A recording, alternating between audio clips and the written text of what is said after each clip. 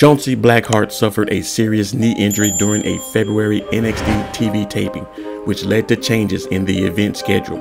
She had surgery for an ACL tear and is now in the process of rehabilitation. Recently, she updated her fans on her recovery progress via Instagram, sharing a photo of her leg receiving cupping treatment and noting that it will be several months before she can return to the ring.